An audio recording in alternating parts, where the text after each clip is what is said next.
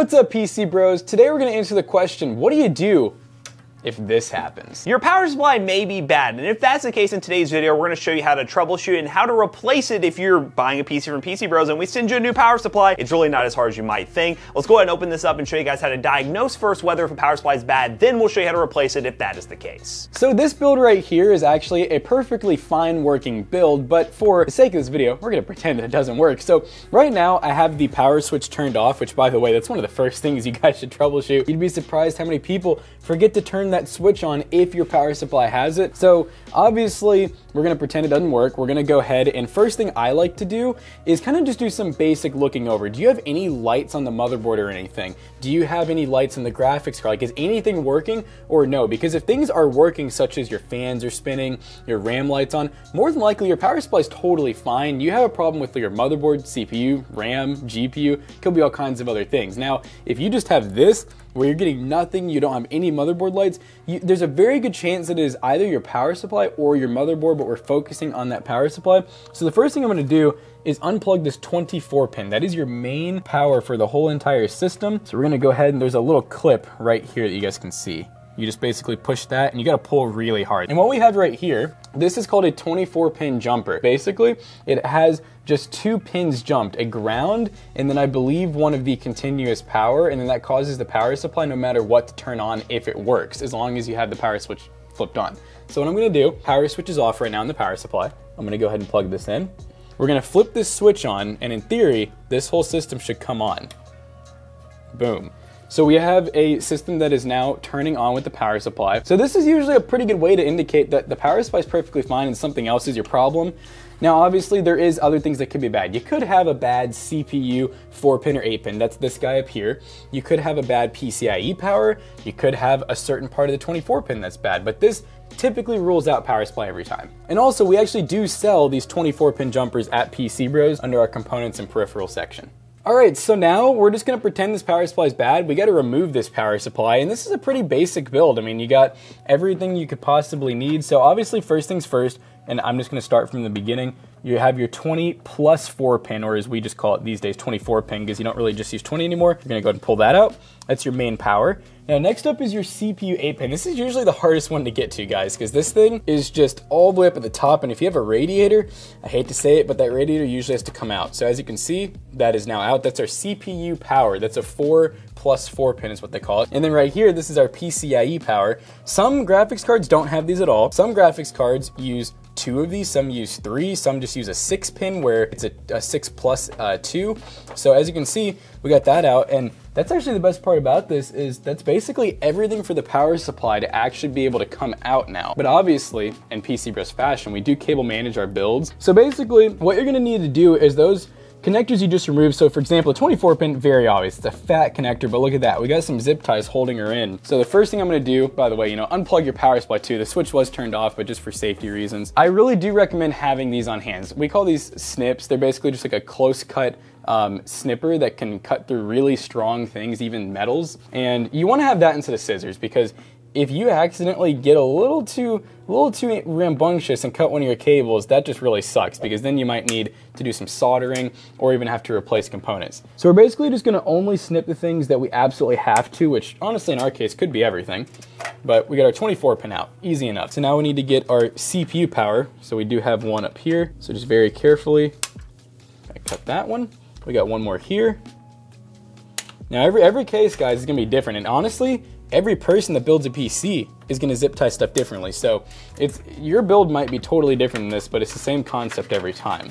There we go. All right, we got our CPU power out, get that untangled, and then we should just have our graphics card, PCIe, which is kind of in a weird, most cases don't have the graphics card cut out, but this one does.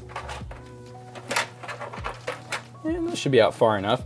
So now there's really only one step left, which is to actually unscrew the power supply. And then it is gonna be a little hard because yeah, a lot of cables in here that are gonna be kind of tied in with each other, and they're gonna be a little difficult, but that's no big deal. So it's gonna take a PH2 Phillips. All right, so now basically and it's funny, a lot of people think the power supplies come out from the back.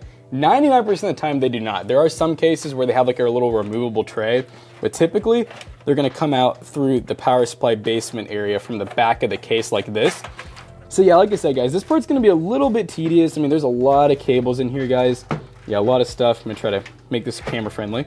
So we're just gonna slowly get everything untangled. Now, if you don't have a modular power supply, this is a non-modular power supply. That means that all of the connectors come from this spot here and you can't remove them. I mean, you sure as heck could cut them, but it's not very safe. A modular power supply, you're gonna have a bunch of cables that you can actually connect and disconnect, which is nice. But in our case, we have a lot of extra cables, which as you can see, we kind of bunched together. We do have to unplug, it looks like a couple things here. So for one, let's see, I think we probably have SATA. We're gonna have to undo this little bunch here. I'm guessing to power our fans, we have like a SATA or Molex connector. Let's see. Nope. In our case. Here it is, right here. Yeah, our case. We got a SATA connector, we got to disconnect, and look, now you know the power supply is totally out. So we're gonna pretend now that we're, all right, bad power supply, garbage, here we go. New power supply, let's go. So now what we're gonna do, you wanna make sure your fan faces down 99% of the time. You see a dust filter down here, that definitely means our fan is gonna get face down so that all the heat and everything from the power supply is totally separate from the build. And then you really don't have to go through, and like a lot of people will completely like just undo everything. You don't have to do that. I mean, your motherboard and all that stuff can still stay plugged in. Your graphics card can usually stay plugged in, all that good stuff. So I'm gonna go ahead and flip this around. So normally how you do this, and this is, I'm trying to, basically you just kind of hold it in the back like that.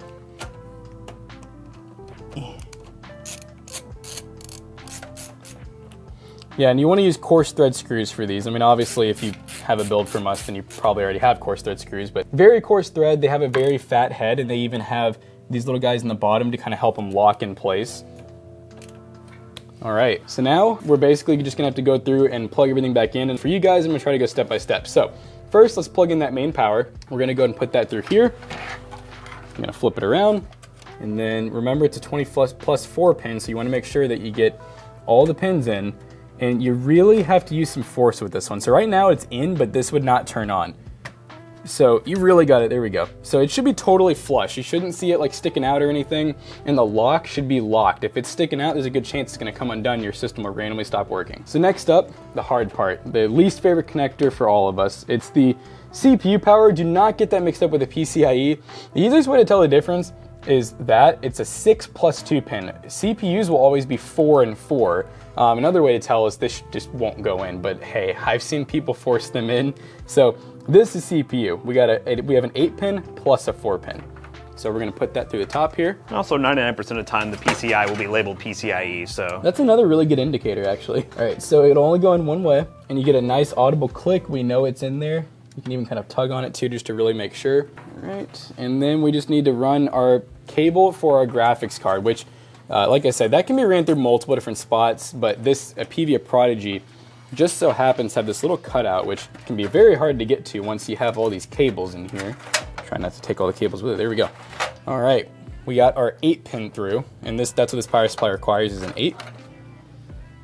And once again, nice click sound. It'll go in there. You know it's not going to come undone. Nice and clean. So at this point, we just have one more thing to plug in. Now, some cases, like if Matt and I, for example, we do a lot of custom builds on stream, we'll have a lot of RGB in some of these. So sometimes we got to use Molex connectors to power the fans and SATA connectors.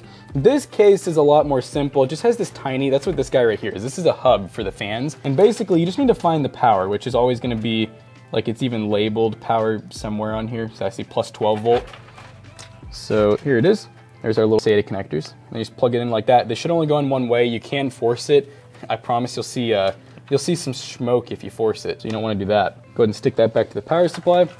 And now for cable management, this is a step that is honestly not required, but it does help with airflow. It helps with lesser dust buildup when you don't have cables everywhere. So what I usually like to start with is I usually kind of shove the excess cables in the basement. So we mainly like to cable manage more towards the top, down towards the bottom, and then we like to just leave that cable bunch kind of open. And obviously you can use zip ties. I've seen a lot of people use bread ties like from sandwich bags, that works too. But basically, I like to make a few, what I call them like runs with the cables. So I'll usually do like 2 to 3, because usually your 24 pin and like your front panel connectors, that's these guys here, they all run down this side. Then your CPU and often a fan or two will run down this side. So that's, you can kind of see the vision here. Just get it, just get it.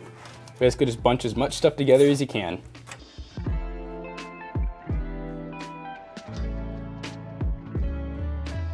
So now what we're gonna do is go through snip our zip ties. And like I say, cable management's really up to the user on how much they want to do. But I used about 7, 8 zip ties on this, which I think is definitely good enough. And how you can know if you actually got all these good, we're gonna go ahead and rotate all these so that they allow the side panel to close a little easier. But how you'll know if you got it pretty decent is your side panel should go on fairly easy. So as you can see, we're gonna get it in place. Boom, and we slide it forward. It's pretty easy. Let's put our screws on, and then guys, we gotta see if this thing actually works. I mean, maybe I did just break it now. All right, so we plug in the power. We flip our switch to the on position. Often, you'll sometimes get some motherboard RGB, and then the system should turn on. Subscribe to PCBros because we do have a lot of really good techniques and a lot of good tutorials on how to fix things, how to troubleshoot your PC, and obviously things like this, how to actually replace components and do upgrades. See you guys later. Peace out.